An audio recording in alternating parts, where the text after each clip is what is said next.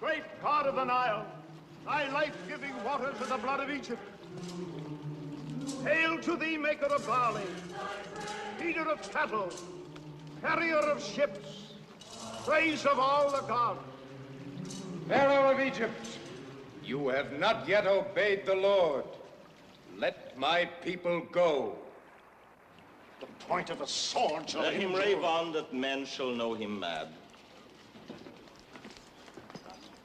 Obey the Lord, or he will raise his hand against the waters of the river. I have come to bless the waters. You have come to curse them.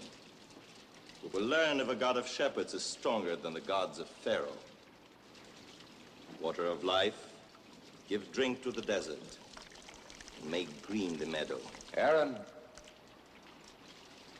stretch out my staff against the waters.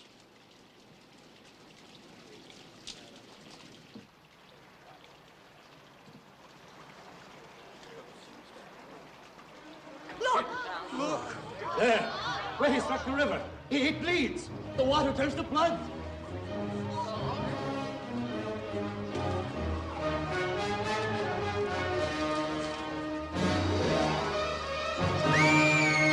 Blood flows from the god. See how it spreads. It is blood.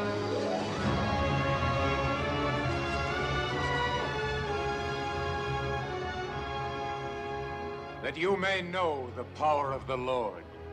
For 7 days, Egypt will thirst.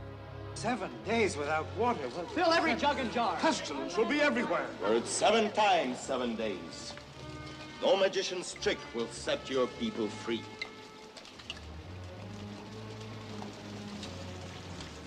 Sacred water, make pure the flood from which you came.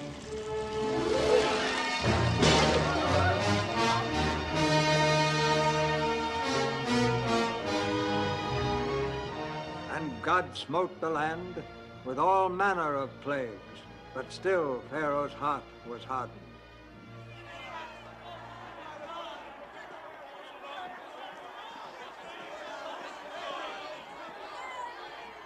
Great one, you hear the cry of Egypt. They would cry louder if they had to make the bricks. Send them away. The people have been plagued by thirst. They've been plagued by frogs, by lice, by flies, by sickness, by boils. They can endure no more. Why do you bring this worker of evil before me? The people desert the temples.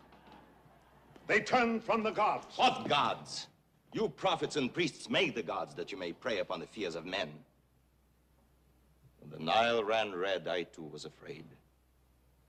Until word came of a mountain beyond the cataracts, which spewed red mud and poisoned the water. Was it the staff I gave you that caused all this? Was it the wonder of your God that fish should die and frogs should leave the waters? Was it the miracle that flies and lice should bloat upon their carrion and spread disease in both man and beast? These things were ordered by themselves, not by any god. Now go.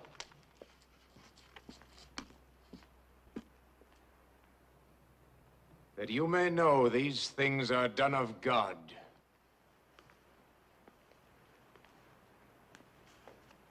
You shall see hail fall from a clear sky and burn as fire upon the ground. You shall see darkness cover Egypt when the sun climbs high to noon. And you shall know that God is God, and bow down to his will.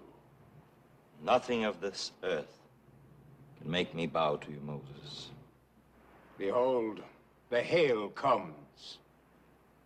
When darkness has covered Egypt for 3 days, your ministers will send for me.